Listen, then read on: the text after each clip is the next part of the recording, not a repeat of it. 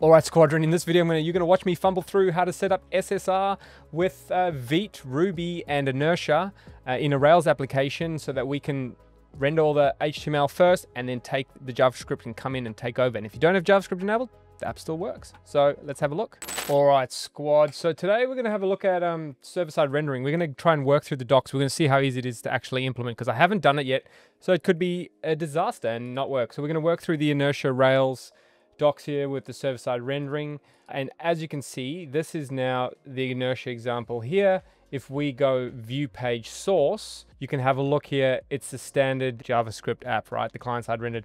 The body is just chilling here with absolutely nothing in it. And that's not what we want. With server-side rendering, we want to have the actual HTML rendered so that we can serve it up for the best SEO, really. That's primarily the only reason I think we really need to use SSR in most cases. If you're building an app behind a login, don't even worry about it, to be honest. Not even important.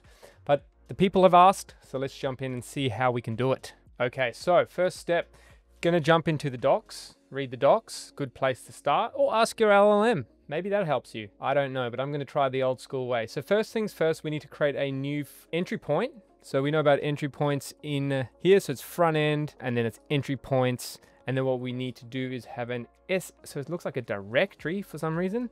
So we're going to create a new directory, SSR, and then we're going to have SSR.js, I believe. Yes. Something to just call out as well. If you're using things like, I get called out on this all the time by the code rabbit and stuff. It's like, if we're using like location.pathname and all those kind of things, that's probably going to break in SSR, right? So I usually don't care about it because I'm like, I don't care about SSR. But if you are, something to think about. All right, so this file is going to look very similar to Inertia initialization file, except it's going to run in the browser. Sorry, not run in the browser, but rather in Node. So here's an example. Okay, so let's just chuck that straight in. So what are we doing? We're creating an Inertia app, creating a server, which is the React server, and the DOM server.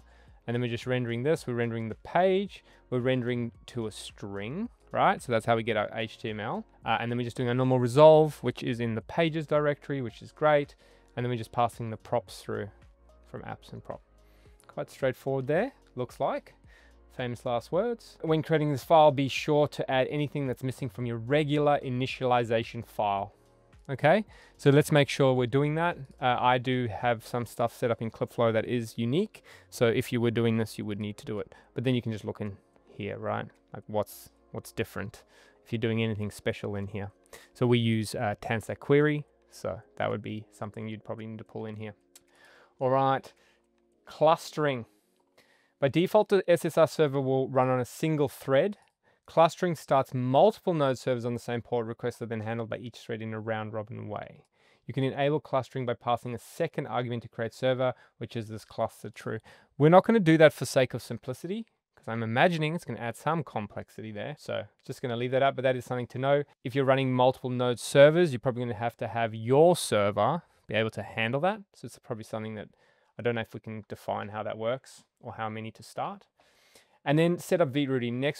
Vite Ruby. Next, we need to update our Vite configuration to build our new SSR.js file. We can do this by building or adding SSR build enabled property to Vite plugin configuration in the config Vite JSON. All right, simple. So what we're going to do here is inside of our code editor, we're going to look for that file. I'm just going to collapse all this. Vite, is it in here? And then it's inside of root Vite plugin here. So if we open up this, no, this is going to be fun. Where do we actually do this, guys? This would be really nice. We'll open up the root Vite. So SSR is experimental. All right, Vite Ruby will use SSR input, output. Let's have a look. SSR enabled. And that's the build enabled. All right, so let's see how to provide options to here. SSR. Do we have to have production? No, it's not that. All right, here we go. First stumbling block. All right, so I'll just talk you through how I'm trying to figure this out. So if I go here, I command click on that. It opens up the types. Then we're looking here. It's looking for a plugin option. If we look at the plugin options here, so what do we have? User config. And I'm just looking here for SSR. So server, no, build, preview, yeah, SSR. Right, so I think, why? How do you define options in here? Someone help me. Right, so I thought you were doing the plugins, but it looks like if we do SSR here, and then we go, what's the next option? SSR build enabled. Let's see if that's SSR. No. So SSR, yes. What's inside that? SSR options. Target, resolve, external. I wonder if we can just go SSR true. No. Looking inside of the initializers, we have the Inertia Rails initializer, and then we can see config SSR enabled is equal to Vite Ruby config SSR enabled. So there's the Vite, there's another Vite JSON file. So I think, hopefully in here, I wonder if you can only do it in production, because that's what it said in there. And then it was, now I have to be careful that this actually does the right thing. But if we want to look at the SSR, like I feel like SSR enabled, we could almost just turn Vite Ruby config. Where is Vite Ruby config? We use the Vite there. It's annoying because we have both. All right, so we've got the Vite JSON file here, and I've just chucked in SSR build enabled and set it to true. Let's see if that works. I highly doubt that. So we'll have a look. When running rake assets precompile will also run build simplifying the deployment setup. Now, let's see. So this is asking for it in config/vite JSON, right? Property to the config, and that's just in production. But for now, I've just chucked it in all because we want to run it in dev realistically. So what we'll do that, see what happens, right? Now what we need to do is go to Inertia Rails, and then in here, it's asking for the SSR enabled, but that's already there, right? That's already there. So that's all good. Now you can build your server-side bundle. Okay. All right, so let's build it and see what happens. So we'll close Vite and we'll just run Vite build SSR. Building, oh, no SSR point found. That is a lie because we do have it. Front end, entry points, SSR, SSR. So it's saying no SSR entry point available. Please create one in SSR, SSR.js to do it build. So that exists, guys. I wonder why that's not working now.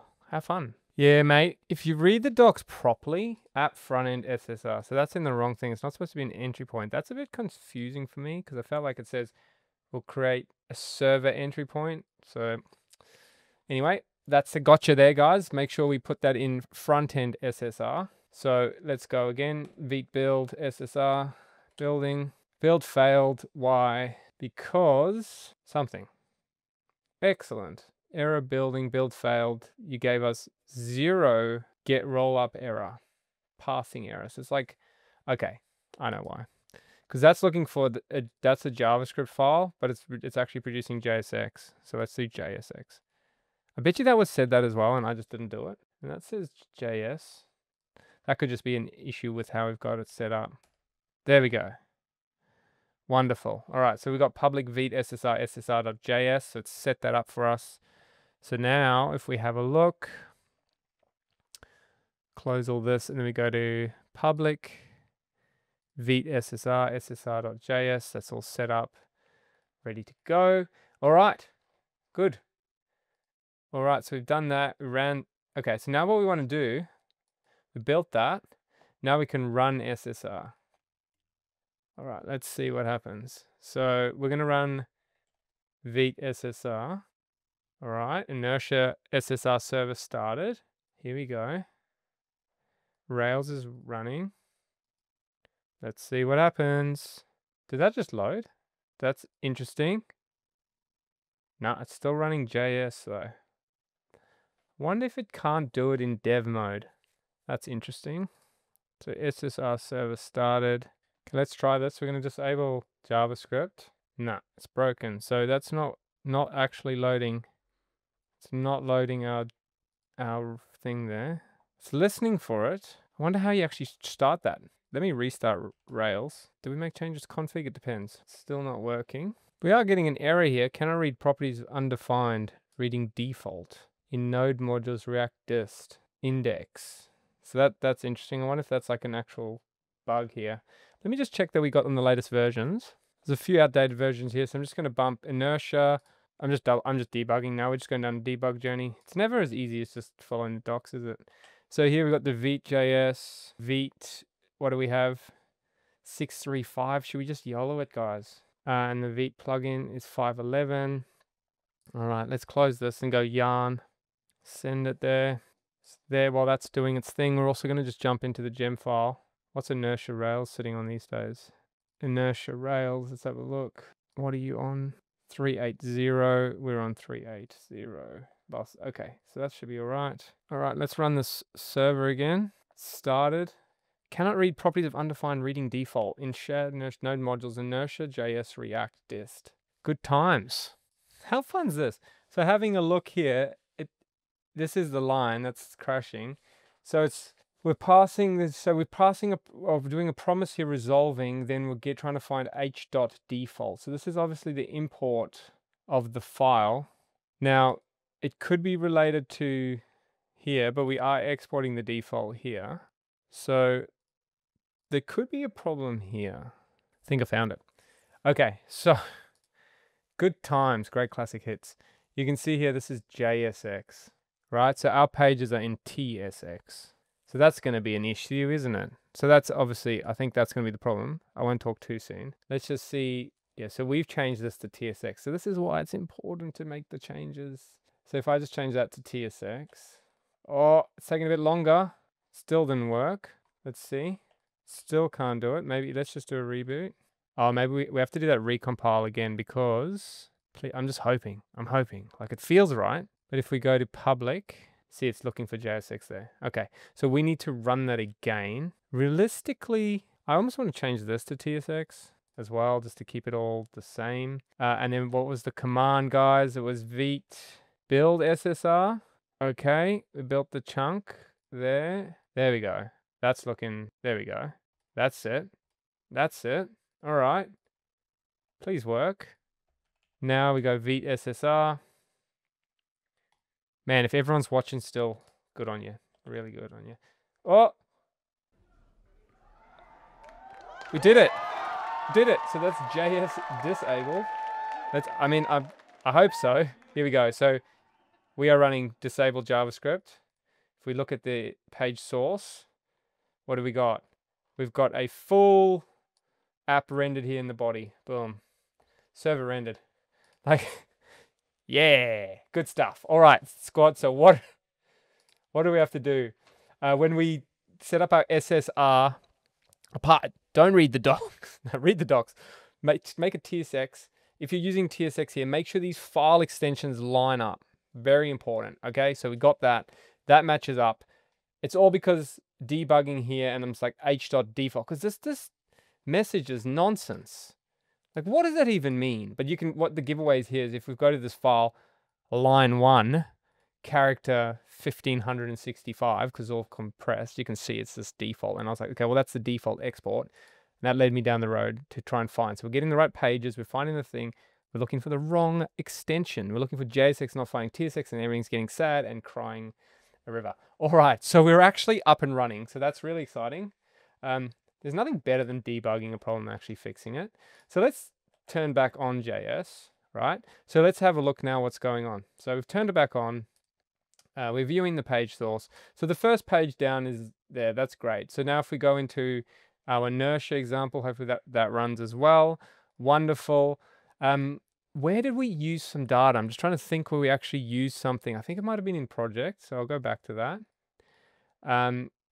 And this is all server rendered. If we hit this, edit this, right? So what you just saw there, so if we view this page source, and refresh, that looks like it's still, nah, it's putting it all in there. So we got the string. So it's actually server rendering, which is really cool.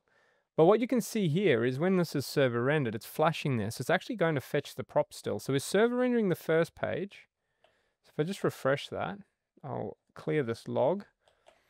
We can see we're getting a get request here. And what are we doing? We're fetching the statuses after. So this is, people ask me about this, like how do you server render and then fetch, you know, props on the fly or fetch some data later, which we can. So we've got a deferred prop, which is the statuses, and that's being loaded. So we're server-side rendering. So I guess the way we could test this is if we disabled JavaScript now and then reloaded this, everything works hunky-dory except old mate because we've disabled JS. So that's how the server-side is rendering. So server-side's dumping the first page for us. But now, like in production for me, I would probably still not run this because I'm like, in my brain, I'm like, if the only place I ever want to use server-side rendering realistically is for like marketing pages, right? So like things that have happened prior to logging in, because we build SaaS apps, right? If you're building some sort of directory that needs to be shown to everyone, then sure, use SSR, have a great day. If you want to use React components, all good. For me, I'm like, if I'm going to use server-side rendering, I'm probably just going to use ERB or view component from Rails just to keep things simpler. But like if this adds a little bit of complexity, right? So what you need to be doing, you can see we're running a server. Now I imagine to run this in production, like it probably talks about it. Deployment, you'll need to build both the client side and server side bundles and then run the SSR server as a background process. So that means you actually have to, in your Docker image or something, when we just do a Rails S, we now have to also remember to run a Vite SSR so that we can serve that. I feel like it's adding too much complexity. Like, what is the gain for you? Like, you might have a very good use case. And I have asked a few people who have commented on the videos, like, what's a use case? I'd like to know. Just purely out of interest, like, because I haven't really hit it. But there you go. So it's like that. It's like, it is actually quite simple if everything lines up. So there's a few little gotchas. This is the key one here, right? Make sure this is lined up. And then your config lives inside. I'm just building SSR for everything in here, which is the Vite JSON directory. But realistically, you probably just put that in production. Probably not. Or again, if you want to test everything works in dev, probably not a bad idea to have it here. So commands, you can follow this thing, but it's like build the SSR and run the SSR. And then we can add client hydration. So we can do, instead of create root, we can do hydrate root. So we can do that. We can just go into here, create root. We're going to change that to hydrate root from the same package, right? Because we've got SSR now. We should be able to. I probably need to restart the server, let's be honest. Right, now we can do that. We also need to make sure we turn JavaScript back on. There we go. Boom. The boys are on. So that's it. So now we're running hydrate instead of create so that it can do the hydration step. So it gets all the server stuff, then React takes over. Boom. And away you go. And you've got server-side rendering with Inertia in Rails. All right. Until next time, guys. Catch you later.